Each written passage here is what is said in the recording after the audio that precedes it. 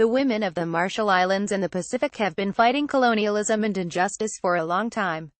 They bore the brunt of the long-term effects of nuclear testing, and women leaders like Lijon Eknilang and Darlene KejuJohnson brought these issues to the international stage. President Heine makes a speech at COP23 in Bonn. Photograph. Kieria WorthENBIISD For women, fighting for justice, including climate justice, can be downright dangerous. Last year was one of the deadliest for women fighting on the front lines for human rights and environmental justice.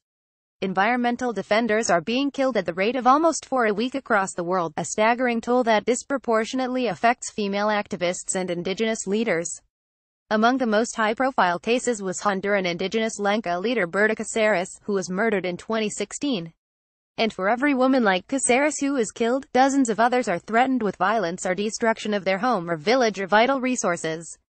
Yet despite this perilous landscape, where corporations and even the governments who are in their pocket threaten life itself, these women continue to stand up for freedom of expression and participation, for land rights and the rights of indigenous and rural communities, for UAL and reproductive health and rights, against harassment and gender-based discrimination, and for the right to preserve a safe, livable environment for present and future generations. At the UN climate talks in Bonn, the cause of these courageous women is being amplified by a host of organizations working on gender and climate justice issues through the Women and Gender constituency. Together they are working to raise awareness of the work already done by women on the ground to combat climate change, and also, critically, how climate policies should address their specific needs and responsibilities and ensure the realization of their rights. The tragic reality of gender and climate is that women, especially women of color, are disproportionately affected by the impacts of climate change, but are far less likely to be empowered to cope because they have fewer resources such as power and access to finance and technology. A multitude of structural barriers means they are far less likely to take position of political power in decision-making. Yet, when it comes to solutions, from large-scale mitigation efforts to focused, local resiliency responses, the gender perspective is often lacking, and the particular rights and needs of women are overlooked or downgraded in importance. Women aren't making enough of the decisions, and the decisions aren't yet doing enough for women. Consider the issue of climate finance, where developed countries that have accumulated wealth through the combustion of fossil fuels have pledged aid to developing countries to be spent on climate solutions. In choosing actions to fund, financiers too often default to large, centralized projects, looking more at emissions data and financial rates of return than its social and human impacts. Making climate finance more gender-responsive would help address the specific needs and responsibilities of women, and channel funding to smaller-scale projects that benefit women.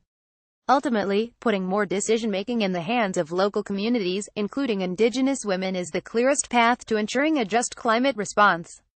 A more democratized energy system based on 100% renewables allows for the input from women in promotion of their rights more than a fossil fuel-based economy run by and for the benefit of unaccountable corporations. One such system could be constructed of energy cooperatives, which are community-based and democratically run, helping to ensure equal access to affordable and sustainable energy. In August 2017, my government organized a major international conference in the Marshall Islands, bringing together female leaders from the Pacific. Our experiences and conclusions concurred with the findings of many studies on women's role in promoting development. Women are key activists protecting vital common resources, and at the forefront of developing local climate solutions, respecting and incorporating traditional knowledge. Women consistently show ingenuity, creativity, and drive. While women and girls still bear the heaviest burden of climate change's impacts, and while women continue to be threatened with harassment and violence, they continue to speak up to defend our waters, our trees, our soil, and our atmosphere. They have proven to be the most effective agents of change. Flooding in the Marshall Islands highlights the Pacific Island nation's vulnerability to climate change.